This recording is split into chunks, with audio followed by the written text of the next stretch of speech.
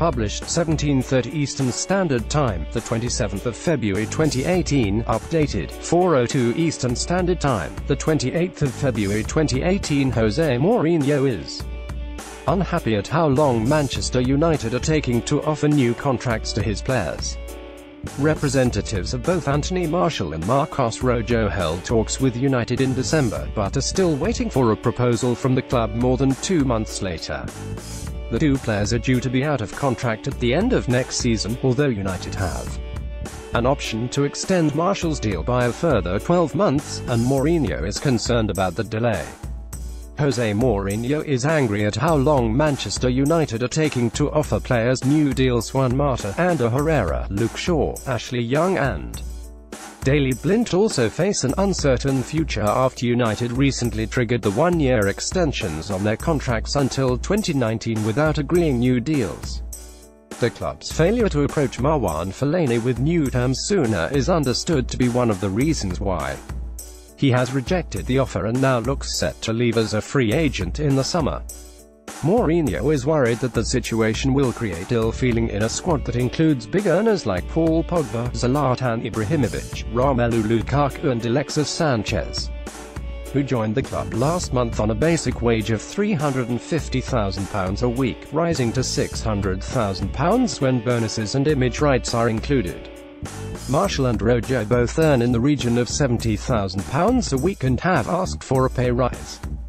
Anthony Martial's deal runs out at the end of next season, but there is an option to extend. Defender Marcos Rojo earns in the region of £70,000 a week but has asked for a pay rise. However, the representatives have not had an offer from the club's executive vice chairman Ed Woodward or Matt Judge, head of corporate finance, the men who handle contract renewals. Martial is said to feel undervalued by the delay in negotiations and has put off buying a new house until he has a clearer idea about his future.